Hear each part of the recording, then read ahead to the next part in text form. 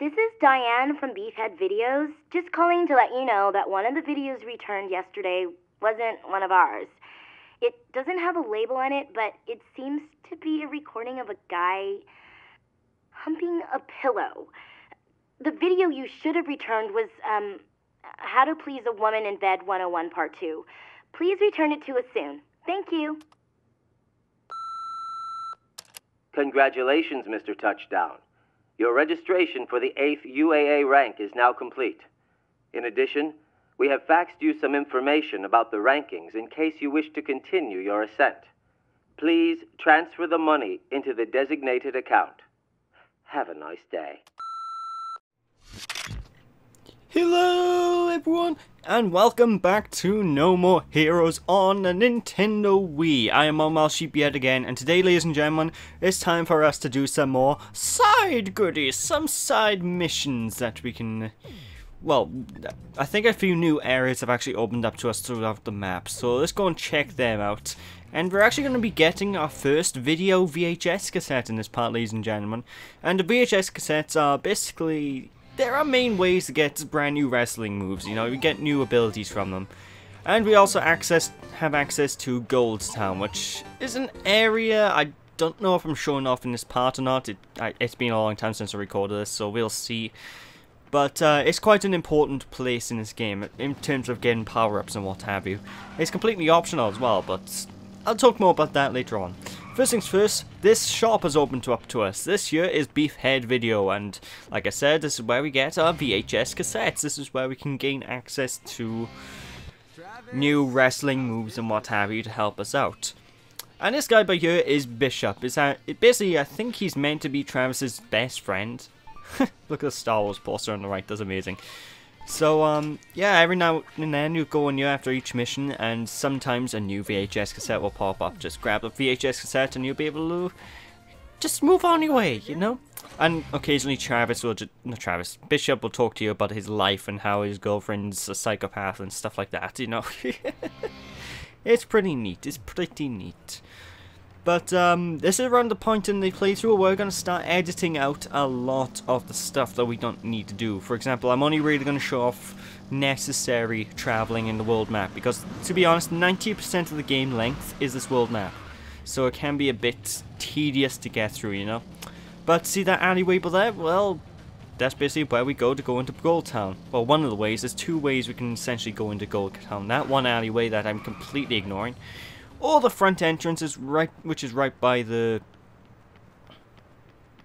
I forgot the name of the guy. Thunder Ryu's building, that's the one. Thunder Ryu. Essentially this place is basically a pub. And I like it, you know. We don't really go in here much. There's only twice in this entire playthrough you're going to see this place. Now and later on when I collect certain items that are all over the map. And you see me pick one of them up already, the lobby golf balls, and... Basically, for every 7 of these things you can pick up in the world map, you'll be able to get a new ability. And I picked up quite a few of these, enough to get 3 power-ups, because I was an idiot and I didn't realize that you can choose what power-up to go for. So, I don't know, I digress. Anyway, take your clothes off, I'll teach you that technique. Okie dokie, let's go! Like I said, on one of my other videos, I'm going to try and force my Luigi voice into every playthrough I can. And these minigames by here, they don't really change too much every chance we get, so it's time to speed up. It's quite comical watching this in fast motion, I have to say. So, I'm going to be speeding up all of the Thunder Ryu gym things, because we've seen them all once before. And until we get certain beam katanas later on, the dumbbell minigame we want to actually be doing. That's for some reason that gets locked off quite a bit during this playthrough. I don't know why they locked it off, but probably to stop you from having an infinite hit combo or something. I don't know. I don't know how this game has developed. But we have no we have a couple of upgrades that we can pick up for our current beam katana, the Tsubaki, which basically powers it up and makes it so it uses a lot less energy. You know, the battery does not go down anywhere near as quick as they used to, which is a good thing.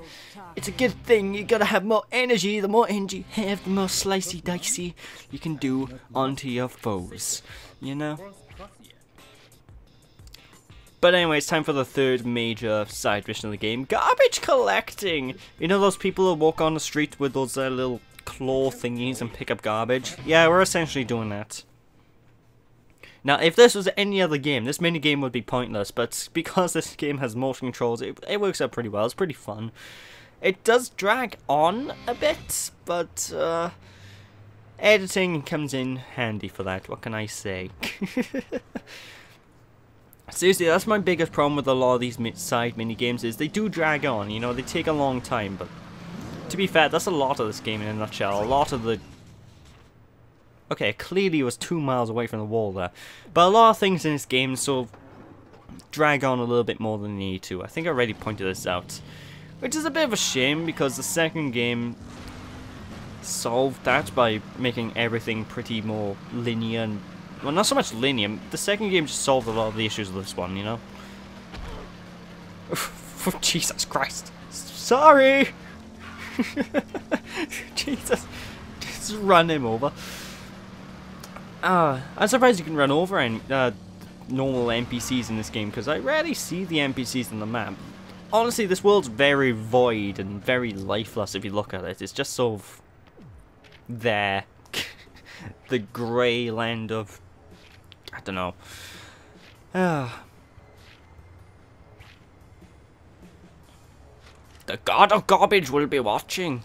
Unfortunately for this mission, we aren't able to use our bike, and this is one of the missions where certain upgrading you pick up later on in the game, which allows you to run faster, comes really in handy, but we don't really need it to get a silver or gold. Just run around the streets and look for the garbage cans and what have you.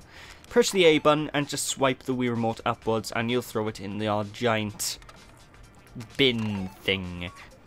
That rhymed. Bing thing. Honestly, that's all there is to this minigame. You have quite a long time, and just keep at it, you know. Obviously, the more garbage you get, the more you collect, the more money you get, and the more money you get, well, the more you can get upgrades in the future, and the less grinding you're going to have to do. Although I do have a bit of issue with picking up the garbage, that sometimes stuff like that happens and I'll kick it away from me, so I try and grab it, but no, I booted it away. Curse you, realistic gameplay! This is riveting though.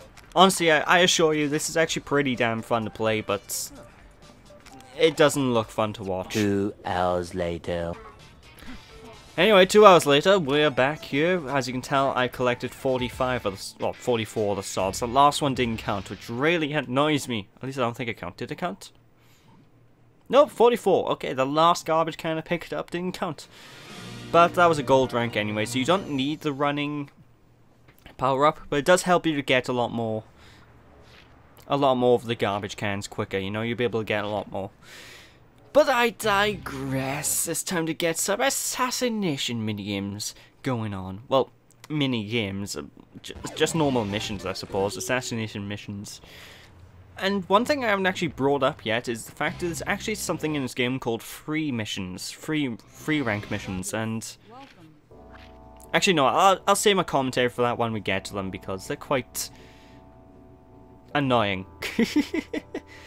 But the second pizza butt assassination mission is next, where just like the first one, we need to go to the pizza butt employee CEO dude guy and just slice him and dice him. Same rules apply to this one as they do with the original minigame. Just avoid all the mooks and kill the main mook that has the hit me, you know, the mook that has the fuck me target, that guy. Just hit him on the head until he dies and we're done with this mission. Honestly, it's simple, it's easy peasy. Although it is very annoying that these G-men in black guys, they tend to clip you a lot with their bullets, because they're mostly ranged fighters, so they can be a bit annoying. But as long as you can beat him within a matter of 30 seconds or so, it should basically be an automatic gold rank. It's very easy. Bada bing. This is what it means to be a victor. Oh, Luigi missed out on it.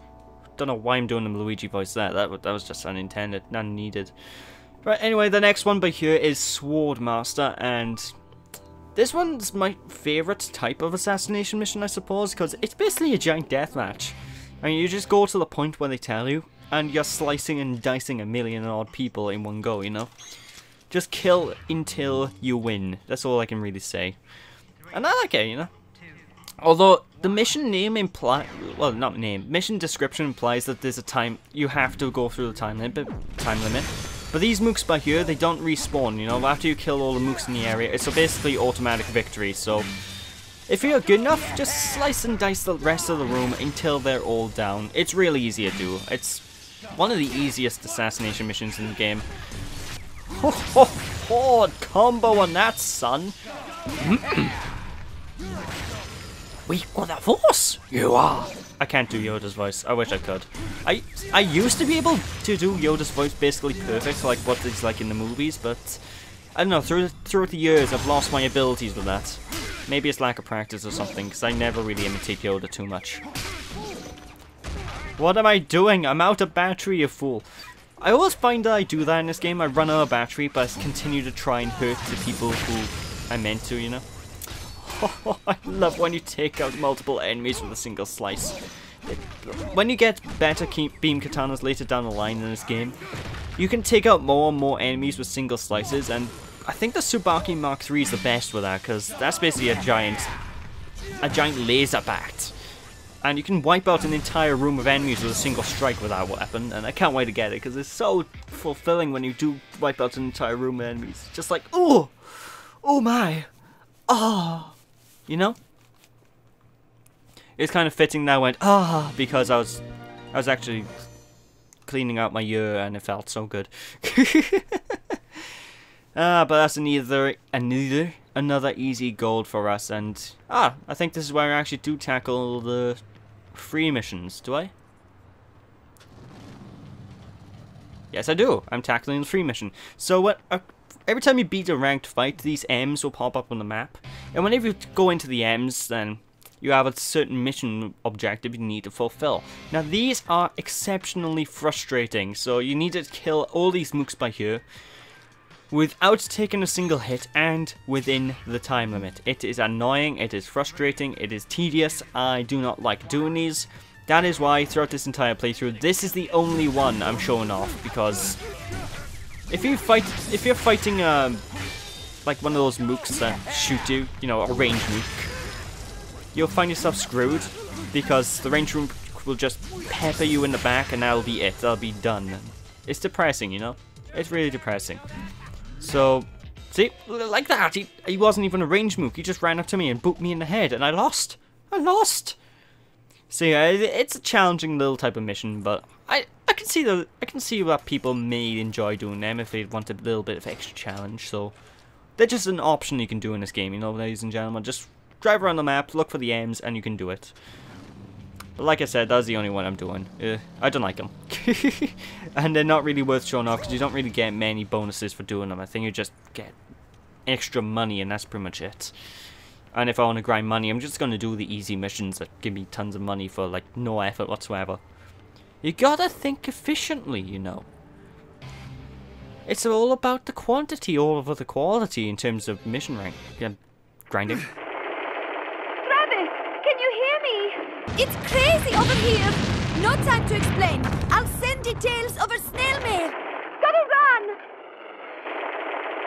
What the hell's going on over there? Jeez, don't leave me hanging, honey. Well, what? What just happened? What? Okay, so apparently Sylvia frequents in the army as a side job. Huh, who knew? But anyways, just watch this video by here. This is what we're mainly going to be using the TV for, so get the VHS cassettes, plug them into the TV, and there we go, we learned a new wrestling move. Yay! You know, I miss VHSs. I used to love them, because you could just fast forward past all the adverts and stuff that play at the beginning. It makes me happy, because it really bugs me in modern DVDs and stuff where you can't skip the adverts and they're just there. And I'm like, no, I want to watch the film, I bought the movie! And that's why Netflix exists. Yep. But I digress. Here's the memo telling us where to go next. So with that, ladies and gentlemen, thank you all for watching. I hope you all enjoyed. Don't be sheepish, people. And when we return next time, we'll be taking on the next Ranked Assassin. I can't remember the name, so we'll find out next time. So thanks for watching, people. I'll catch you all next time. Hope you all enjoyed. Don't be sheepish. Bye!